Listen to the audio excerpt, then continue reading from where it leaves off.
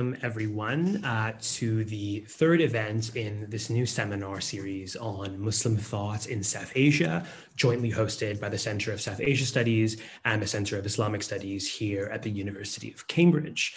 My name is Toshif Kara, and a special thanks to the Center of South Asia Studies for cross-listing this event with their weekly seminar. So this seminar series brings together emerging and established scholars from various disciplinary backgrounds to discuss ideas and Islam within and sometimes even beyond the subcontinent, both past and present. The seminar series runs on alternate Tuesdays during term time at 5 p.m. And the next event will take place on the 8th of June when Shayan Rajani from LUMS will present on conceptions of time and the individual in the Mughal world. Before I introduce today's speaker, just a few housekeeping notes. Naveeda will speak for around 35 minutes, during which I ask that you please keep yourselves muted. After the presentation, we will have plenty of time for questions and discussions, which you can ask by using the raise hand function. The presentation itself will be recorded, but the discussion portion will not. And before I introduce our speaker, I just wanted to pass it over to Sujit Sivasundaram, who is the director of the Center for South Asia Studies, to say a few words about the center. Thanks so much, Tashif, and welcome everyone on behalf of the Center of South Asian Studies as well. And Tashif has just asked me to say a little bit about the center because, of course, this is a cross-listed event with the Center of Islamic Studies as well. So the center in normal times is a vibrant hub for work on South and Southeast Asia across the disciplines in the humanities and social sciences here at the University of Cambridge. It has a busy MPhil program, drawing students from around the world. And especially interestingly, it draws students, of course, from Pakistan, from Bangladesh, from Sri Lanka, and from India. So it really allows a series of conversations to happen across boundaries here in the UK, for instance. And it's very good to see this developing relationship then between the Center of South Asian Studies and the Center of Islamic Studies, which in some ways is embodied in Taushif Kara and also Vivek Gupta, who are the two research associates who were recently appointed at the Center of Islamic Studies and who are also associated with the Center of South Asian Studies. And Taushif's program, of course, crosses across the two centers on Muslim thought in particular.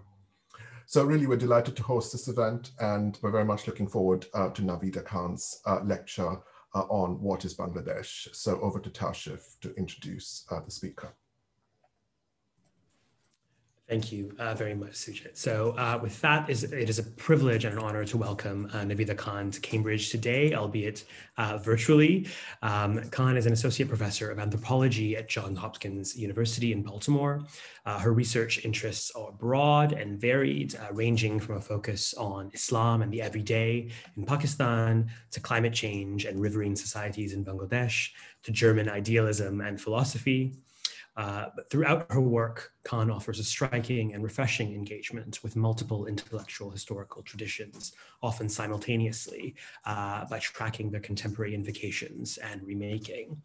Her early research on Pakistan led to the publication of Muslim Becoming, Aspiration and Skepticism in Pakistan, published in 2012 with Duke University Press, which won the American Institute of Pakistan Studies Book Prize. And rather than yet again describing Pakistan as a lack or a failure, Khan's book foregrounds the crucial importance of disputation and debate to everyday life. Forthcoming is a set of manuscripts, the first of which is titled Accounting for an Uncertain Future, the Climate Regime in the Global South, from which we will hear a little bit today. And the second forthcoming title is River Life and the Uprising of Nature.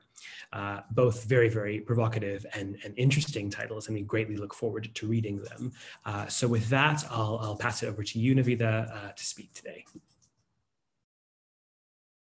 Great.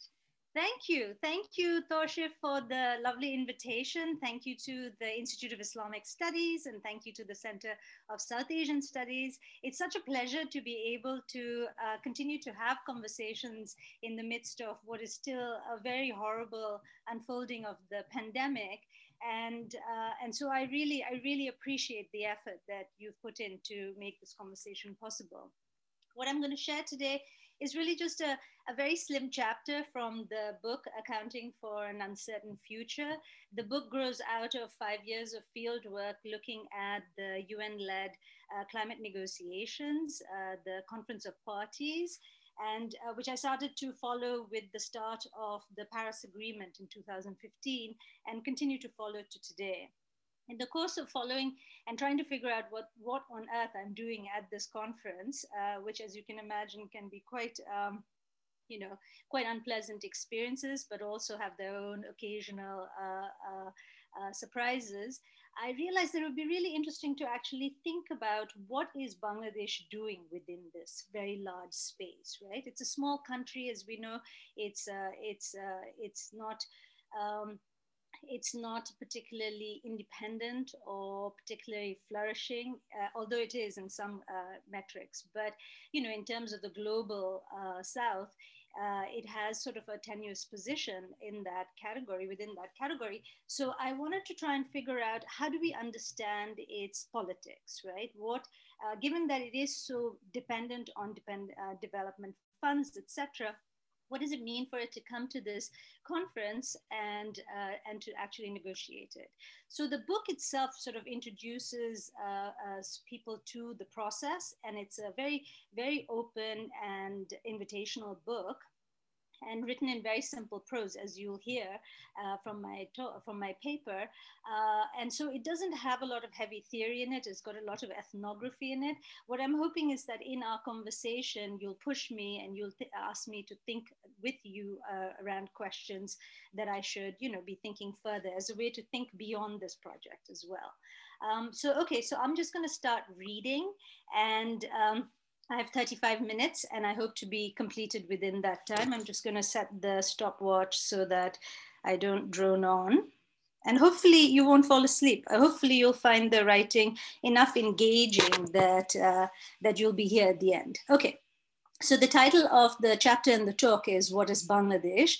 And that's in keeping with all the chapters in the book. It starts by asking, what is the Paris Agreement and what's the Conference of Parties? So it's in that line. It's not to introduce all of Bangladesh to you in the next 35 minutes. So let me just get started. So the first section is titled Leadership Within the COP Process. I had come to the COPs to study how Bangladesh fared within the climate negotiation process. I did not approach the delegates immediately, preferring to see how they presented themselves in public. Initially, I focused largely on Salim ul-Haq, who is a very major figure, both nationally as well as internationally in this climate space, and his team. I met and interviewed Bangladeshi activists. I met members of the Bangladeshi press. In addition, there were quite a number of prominent Bangladeshis entrenched in various UN agencies that were part of this process. And of course, there were the expatriate Bangladeshi youth who had come to the COPs for training or internship purposes. I thought that such a distribution of bodies was fairly standard until someone commented to me that Bangladesh seemed to be very well represented at the COPs. It tallied with a conception I had from prior work with UNHCR in Bangladesh, that for educated Bangladeshis, such UN-led processes provided important opportunities for employment, out-migration, and upward mobility. At the same time, they engaged these opportunities as nationals, that is, proudly pronouncing their national identity and desire to upbuild Bangladesh's reputation and standing in the international sphere. So it came as some surprise to me to encounter two scientists within the Bangladeshi delegation who spoke very cynically about the process and Bangladeshi participation in it. Doctors Ainun Nishat and Atiq Rahman, and I use, even though this isn't convention in anthropology to use people's actual names to protect their privacy, I do in this case because this is a public forum, these are public figures, and so they get cited in lots of ways that are beyond their control as they are here. They're both well-known scholars of the environment and climate in Bangladesh and abroad. And they sat with me during one of the International Institute for Environment and Development. I'm sorry, there are a lot of acronyms here. This is the UN after all. Their Development and Climate Days at COP23 in Bonn 2017 to recount that attending the COPs was a lark for some and an addiction for others, but that there was no further use for this process for Bangladesh.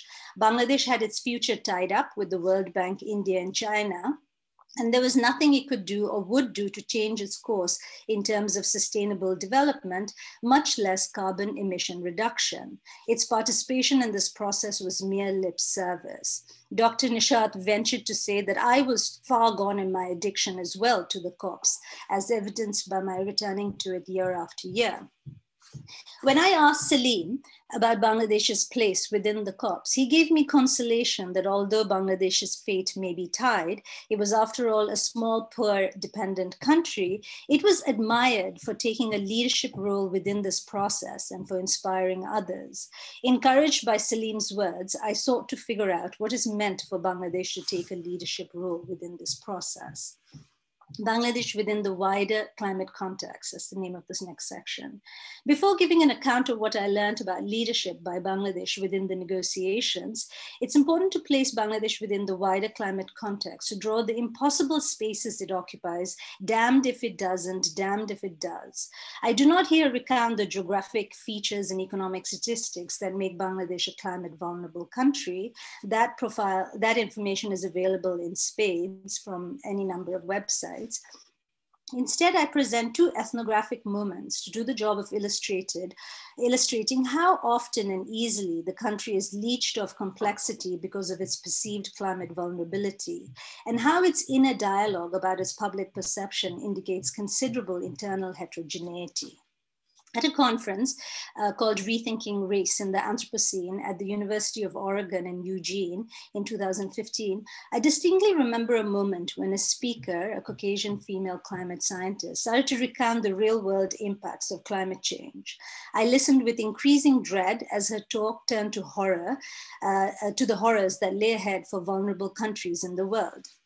As she started to speak about Bangladesh, as I knew she would, she started to sob, saying over and over again, what have they done to deserve this?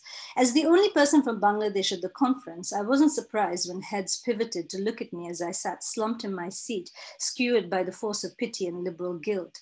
Thankfully, I got approving nods when I pointed out that Bangladesh was not just a victim, but a pretty messed up country in its own right, with a problematic government, inadequate infrastructure, no welfare provisions or safety nets for most of its 160 million people, and resource capture by its elites.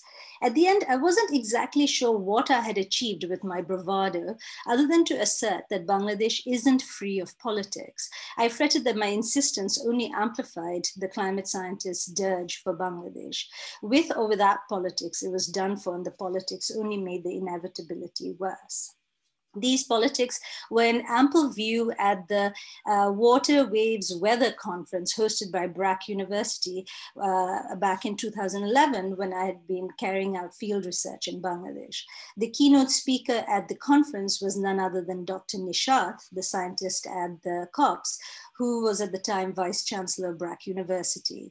Not unlike the climate scientist, Dr. Nishat sketched out the bits of climate science most relevant for Bangladesh. Correcting the universal perception that its fate was to go underwater, he highlighted the fact that salinity in the soil was a much bigger and more major threat to the country's southern coast and those who lived there than inundation. He too sketched in stark terms what lay ahead for Bangladesh at every degree rise in global temperature. At 4 degrees rise, he predicted there would be no food security. Speaking clearly, but with considerable flourish, he was after all a lifelong educator and a public figure. Nishat said, we can no longer look to the past to anticipate the future. The future will have to be generated. Ending with the warning, we need to adapt or else we're going to suffer. Adaptation discourse was prominent in Bangladesh at that time. And after my exposure to the climate negotiations, I realized that this conference in Bangladesh came right after the Bali Action Plan had been adopted at COP13 in 2007, which attempted to put adaptation on the same footing as mitigation. There was immediate pushback from the audience gathered to hear Nishat speak.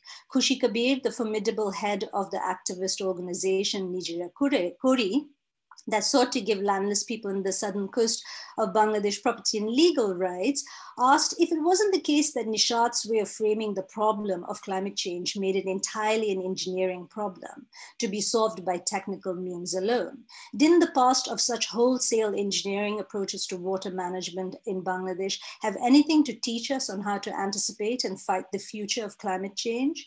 Salim al-Haq, who was also there in his capacity as a speaker, didn't so much disagree with Nishat as say what I had learned was a familiar and very important refrain for him, which was, it was not all bad and that the world would come to Bangladesh to learn from it.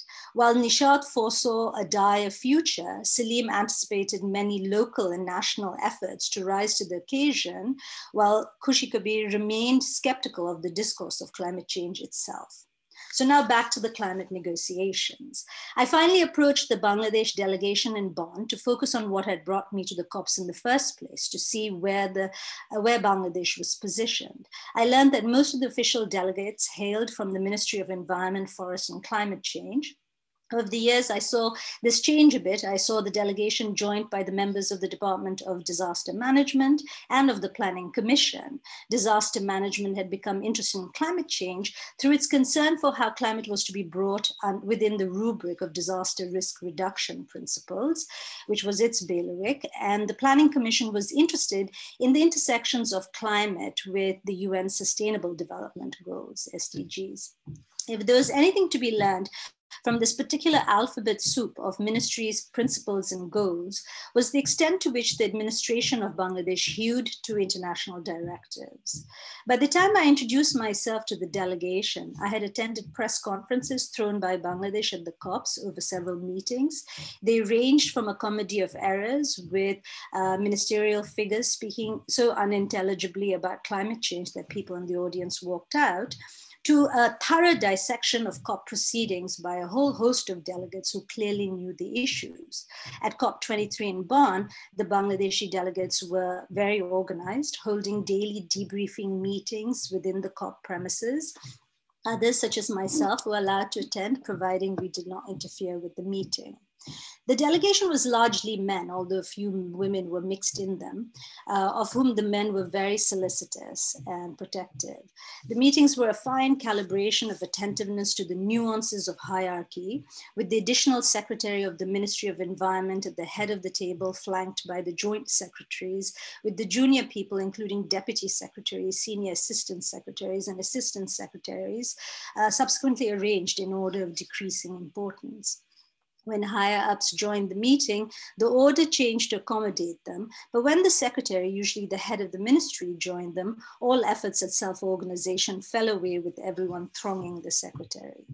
Outsiders such as myself were either consigned to the outer circle of chairs encircling the center table or to the back of the room.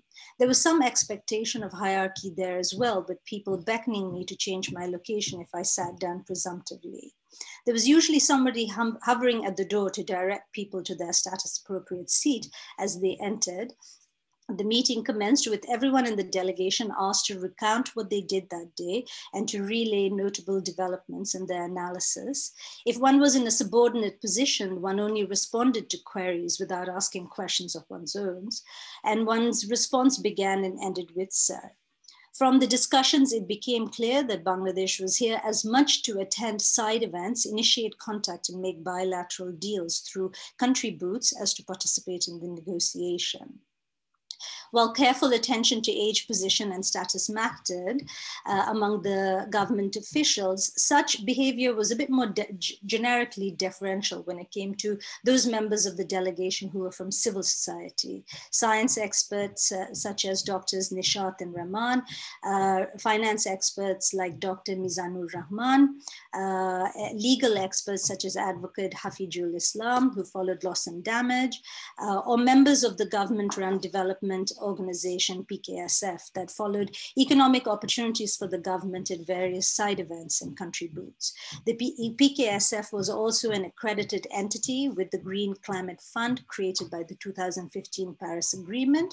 And in that capacity, it partnered with Bangladesh-based organizations to apply for funds from the Green Climate Fund for climate-related projects. So here I now turn to talking about Bangladesh in the actual COPs, in the negotiations. Once the daily meetings ended and the delegation dispersed, all deferential behavior was shed and the delegates became part of the process. And so it was that I came to follow around Ziaul Haq, Director of the Department of Environment within the Ministry of Environment, Forest and Climate Change, and Mirza Shaukat Ali, Deputy Director, who also had the additional qualifier International Convention in brackets next to his title.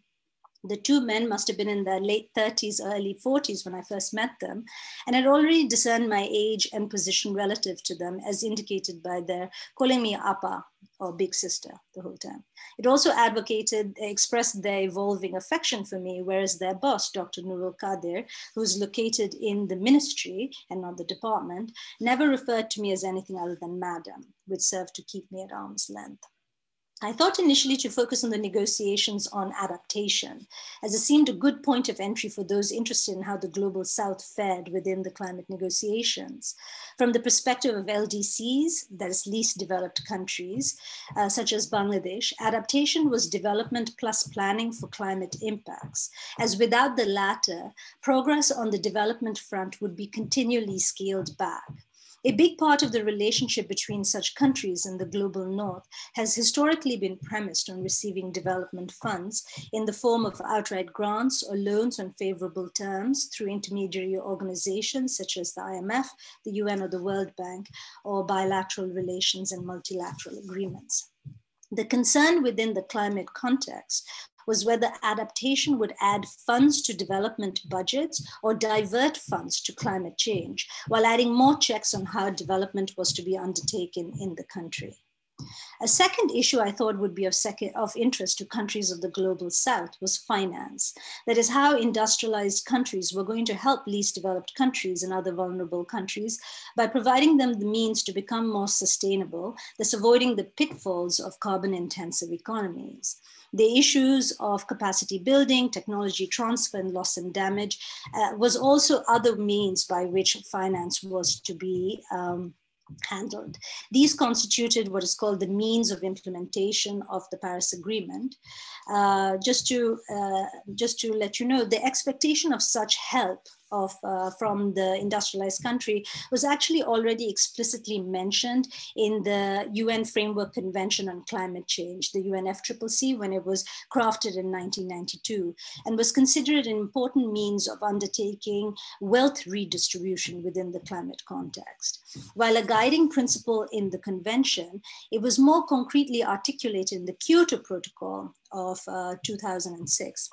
As defining the relations between Annex II countries, those countries with the most advanced economies, and non-Annex countries, those which fell into the most vulnerable category.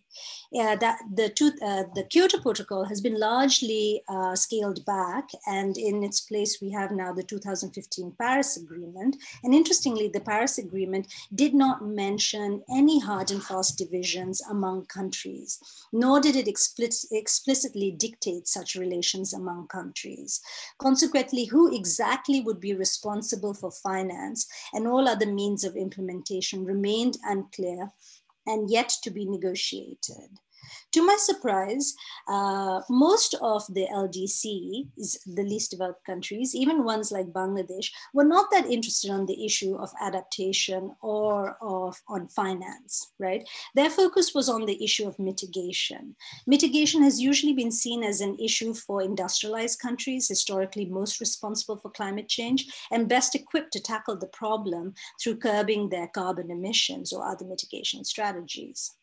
Instead of leaving work on this stream up to developed and large developing countries such as India and China, which had by now joined the ranks of developed countries through their emissions, Bangladesh was right in there in the negotiations, keen to forge the guidelines on how mitigation was to be directed. I have a separate chapter that talks about the negotiations on this issue and why Bangladesh is so invested in it, but I don't go into it here. Here I just explore the question of what does leadership mean for Bangladesh. So if you have questions on that, please, do feel free to ask me during the question answer. I first spoke with Dr. Kadir, about Bangladesh's priorities within the negotiation. This was my introduction to the country's strong neoliberal orientation. By this, I mean not only a positive orientation to the market economy, but also a sense that one was alone responsible for one's state and eventual fate, which foreclosed analysis of the historical and structural causes of underdevelopment. Dr. Kadir felt that the UNFCCC was a genuine opportunity for a country like Bangladesh. This was because, in his words, Bangladesh was a process. It was, not Bangladesh, sorry. The UNFCCC was a process. It wasn't a top-down, one-size-fit-all development model such as the UNDP, end of quote. Through this process, relationships stood to be created. While Bangladesh was clearly in the development pathway, it needed to move away from pursuing development to seeking investments. Dr. Kadir thought that climate was an opportunity to address the investment gap. When I heard Dr. Kadir speak thus, I couldn't help but recall Khushi Kabir's cynical words to this effect back in Bangladesh, that Bangladesh was addicted to development funds and that climate was just another way to tap the developed world. However, Dr. Kadir was being a bit more nuanced than that. When he said that Bangladesh was a business opportunity, he meant that it was an opportunity for Bangladesh to do some quote unquote soul searching, to relook at quote the products it had to offer, quote the expertise it counted on, to ask itself, quote, what is my capacity, quote, what do I need to achieve, and quote, what relationships will help me to achieve these goals. Further on, he said, they, meaning the developed world, need us to do something. They're dependent on us. Although he didn't elaborate, I took him to mean that the developed world need the developing world to help fight climate change, and that this provided the opportunity for the developing world, including least developed countries, to really think about how they could do so and elicit the help of the developed to do so. Thus far, I had been thinking about sustainable development and poverty alleviation as the means by which developing countries were to contribute to fighting climate change. Adaptation was later added to this list as underdeveloped countries' equivalent of mitigation by developed countries.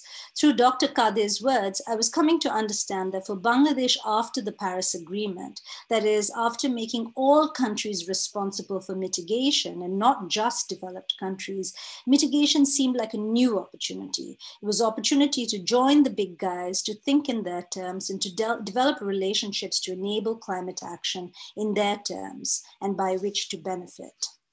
Following the lead of negotiators, the name of the next section. While I mostly stumbled around in Paris, trying to wrap my head around the enormity of the enterprise called the COP, followed activists and various civil society organizations in Marrakesh in 2016, from 2017 onwards, I was listening in on as many negotiations relating to mitigation as I was able to access. In each subsequent sessions of the COP, I shadowed Zia Bhai, introduced earlier, as an experienced negotiator in the Bangladesh delegation, as well as the lead negotiator on mitigation for the least developed country bloc. Access to actual negotiations was spotty, as one could only either enter with one of the few tickets provided to one's constituency, mine was the research NGOs, or if the negotiations were open to all observers. However, I was able to be present with Zia Bhai at a number of meetings that were out of the general stream of things and that allowed me quite a bit of access to what was going on behind the scenes. Zia Bhai, as I mentioned earlier, was following mitigation, which is APA Agenda Item 3. And that really had to do with operationalizing mitigation within the rule book, which is the way by which the Paris Agreement is going to be implemented as soon as there is a meeting, a conference of parties. The last one was postponed, the last one in Glasgow, and there's one set for later this year. And so after this year, Paris Agreement is supposed to go into effect. He was doing this, he was following this issue on behalf of the LDC group, and he also went along with Salam Bubit, a young female lawyer within the delegation of Ethiopia. He was also attending the meetings on behalf of the Consultative Group of Experts, CGE. of which he was a part and whose mandate was to help developing countries with their communications to the UNFCCC.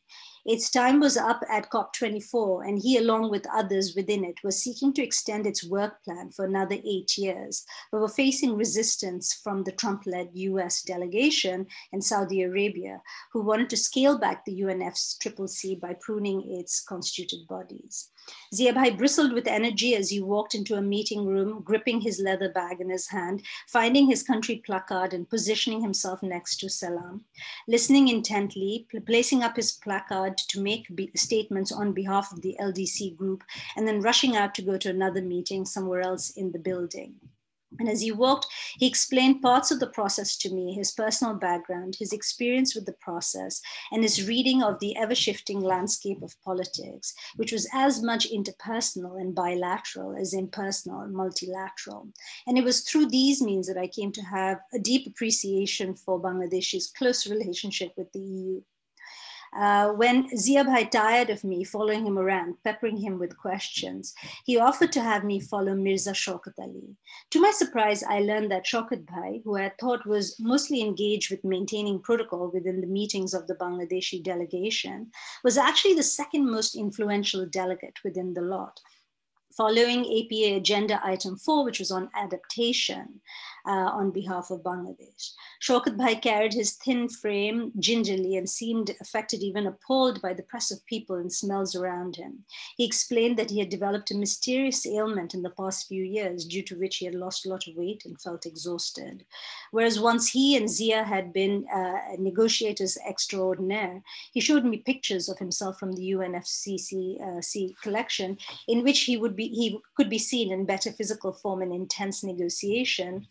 Zia Bhai now carried the weight of negotiation. That was likely because activity on the issue of adaptation was almost at a standstill, because it had been accepted within the pillars of climate action. Zia Bhai was very solicitous of Shaukat Bhai, ensuring that he got regular meals, as purchasing food was always a struggle within the COPs, and taking him back to their lodgings in the late afternoon before returning to continue to negotiate till late at night. Zia Bhai hoped to bounce back soon. Perhaps by then, adaptation would once again be of central importance. While it was Zia Bhai who wormed me into closed areas and explained the minutiae of the process to me, it was Shaukat Bhai who gave me insight into what Bangladesh had to achieve. He agreed with Salim that given that while Bangladesh's fate might be tied up at home, there was much to be achieved here for its self-representation through its actions at this forum. He said with pride that Bangladesh's days of begging with a bowl was over. It was graduating from LDC status to that of developing country by criteria laid down by the UN and the World Bank. He said that Bangladesh was here to provide both moral and economic leadership against developing countries. It would not wait to be told to mitigate and adapt. It would spring forth to do so with whatever resources it could muster. In so doing, it would demonstrate leadership and put to shame larger developing countries, such as China and India, that whined that developed countries should take the lead. Here he was, of course, referring to the insistence by G77, China, and like-minded developing countries on the principles of common but differentiated responsibilities and equities, which is enshrined in the UNFCCC, but Bangladesh is among those countries that thinks that the time has passed for attending to these issues. But Shaukat Bhai dismissed the promise of finance capacity building and technology. Why should developed countries give up what they had developed on their own for their citizens to unworthy others? Why didn't countries feel shame in demanding that these things be given free to them? Why couldn't they develop their own capacity? He pointed out that Bangladesh was already dealing in larger sums of monies than all the funds under the financial mechanisms within the UNFCCC combined. Bangladesh was not here to secure a line of funding from these entities. It was here to build relations to generate new economic opportunities for itself. Next section is titled Split Voice at the Press Conference. Growing up in Bangladesh, I've often cringed hearing the various ministers and prime ministers give passionate speeches at world forums begging for help. Hearing Shaukat Bhai speak thus, I was thrilled by the fiery speech coming out of such an enfeebled body at the image of Bangladesh ceasing to present itself as needy, dependent, and vulnerable. But the other voice of plaint was never too far behind. At a press brief by Bangladesh at COP21 in 2015, I heard it loud and clearly. Spokespersons for Bangladesh said in no uncertain terms that while Bangladesh used to be the land of floods, now it was the universal victim of climate change. End of quote. Adaptation was necessary for Bangladesh to survive, and for that they needed money. As Kasha Paproki has said, for Bangladesh, one of the most market-friendly countries in the world, climate change adaptation was an economic opportunity. Jason Kearns has pointed out that despite the obvious temporal disjuncture, Bangladesh has managed to maintain the image of being a country on the edge of ruin due to climate change and simultaneously a country flush with economic opportunity. I was seeing these national trends play out at the COPs at the press conferences. This split voice wasn't limited to the official delegates alone. It was there among the civil activists, civil society activists as well. While mobilizing my help in a shop in Madrid, searching for souvenirs to take home to every member in his office back home in Cox's Bazar, the young Bijoy of Coastal Development Partnership said to me, "Appa, you know Bangladesh, you know we need all the help we can get. That is why I come here to draw the people's attention to our efforts to make our people more resilient so they can fight the rising waters." Meanwhile, at the press conference mentioned above, Tanjir of ActionAid, one of the most forward-thinking NGOs in Bangladesh to have incorporated climate into every aspect of their projects, shook his head at the plaintive note struck by the spokesperson about Bangladesh's need for grant monies. He turned to me and said fiercely, "That's not what we need energy." In a hushed tone, he told me that, quote unquote, poverty was pollution and, quote, growth was inevitable, and proceeded to give me the distressing news of Japan's plans to set up coal-fired plants and Russia's nuclear plant in Bangladesh to shore up its energy production. When I asked him how that was helping climate change, he said, "Well, we first need a carbon footprint to be able to do mitigation." Some version of this position showed up again at an event by Bread for the World titled Towards a Just Energy Transition at COP23 in 2017. The Christian organization was very involved in bringing civil society members from developing and least developed countries to the COPs. At this event, I heard Masoom, a civil society activist, from Bangladesh, give one of the fiercest speeches I had heard given by a Bangladeshi within this space. He said that the need was not for just energy transition, which assumed everyone was energy rich. It was just a matter of making the right choices for the most inclusive transition. In reality, energy had yet to come to large swathes of the population in Bangladesh who were energy impoverished. To thundering applause, Masoom barked that people needed energy and energy sovereignty before just transition. So let's return to the leadership within the process. Given the heterogeneity and split voice within the Bangladeshi contingent, both official delegates and civil society representatives, what could Salim have meant by Bangladesh giving leadership within the process? The examples of this were readily available from those I met and have introduced in this chapter. Shaukat Bhai told me that Bangladesh almost always took the lead amongst the least developed countries in terms of meeting reporting asks of the UNFCCC. He pointed to the fact that Bangladesh completed its National Adaptation Program of Action, NAPA, years before others had even figured out the template for the report. It had also completed the Bangladesh Climate Change Strategy and Action Plan. Both of these have been regularly updated. Furthermore, Bangladesh had been providing national communications to the UNFCCC and also submitted an intended nationally determined contribution ahead of the Paris Agreement, both of which were optional for least developed countries. Shaukat related how he would show up at the negotiations with these reports fresh off the press and run out of them within a day or two as fellow delegates sought to guide their own country-based reporting. Zia Bhai represented not just Bangladesh, but the entire LDC group within the contact group meetings on NDC's nationally determined contributions within the negotiations leading up to the Paris rulebook. He was also a member of CGE, by which he provided guidance to countries on how to carry out their own national communications. Shaukat recounted that in the early days of the introduction of the issue of loss and damage, on which I haven't spoken much here, but Bangladesh also takes quite a lot of leadership on this issue, which is a very complicated issue. And I can speak on that as well in the question answer section. Bangladesh pushed not for liability or compensation, the two issues that made loss and damage anathema for developed countries, but rather for a settlement policy or agency by which the emergent issue of climate displaced refugees would be coordinated. I had heard this claim earlier during the press conference described above, in which one of the spokespersons said that it was disappointing that the issue of rehabilitation of climate-induced refugees had not been dealt with within the process. I had often heard Salim prophesize that climate refugees, increasingly inevitable in his eyes, were going to embody the failure of this process. However, despite the contentiousness over this issue, Dr. Kader himself was involved in the Warsaw Mechanism on Loss and Damage, which was a clearinghouse of sorts on information on how best to deal with climate change. And although it was a very unsatisfactory response to the demand for more attention to the fact of climate change, the fact that it was already wreaking havoc in people's lives, he had an important role to play in that mechanism.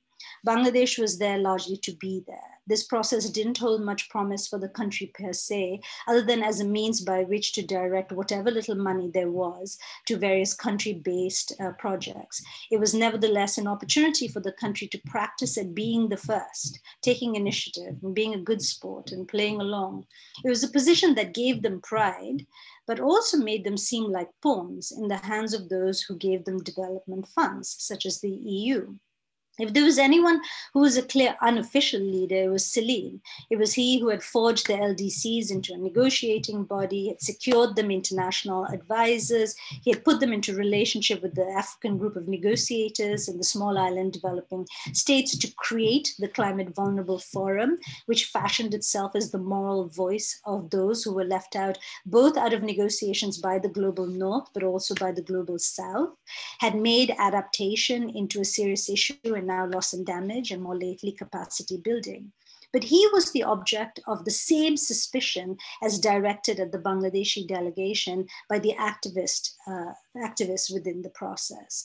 As my effort is to restore some modicum of complexity and politics to Bangladesh, and by extension to the Bangladeshi contingent, and not to resort to thinking of them as either universal victims or hapless tools, I put forward the claim, and this is my final statement, that the Bangladeshi practice of self-possession while being dependent was an intriguing one, troubling in the national context, in the domestic context, but interesting, curious in the international one. And it made interesting their presence and participation within actual negotiations, such as the future of reporting on mitigation by both developed and developing countries as now dictated by the Paris Agreement. Thank you.